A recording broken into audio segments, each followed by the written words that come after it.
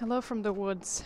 So, as I've been thinking about making changes in your habits, the question becomes, what is the motivation behind that change? Because a lot of the times when we make, for instance, New Year's resolutions, they're based on what we don't like about ourselves, what we don't think is good that we do.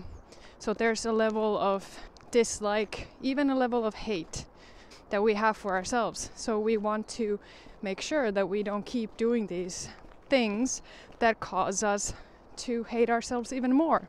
But what happens when you make, let's say, a choice to lose weight, but that the losing weight comes from a disgust that you feel when you look at yourself in the mirror? If it comes from that disgust, how likely is it that you are going to keep doing it? Because changes take time. Actual big changes take time. So if you are doing something because you are disgusted by yourself, the chances are that it's not going to stick. Now, if you're going to do that same change, or you're going to make that same change out of love for yourself because you want to feel better and you believe that you deserve it, you deserve to be loved, taken care of by you, then that change is more likely to stick. So this is something that I would really like to offer you to think about today, because there is a big difference in how we go about making changes and especially how we feel about ourselves. So take a moment to think about that today.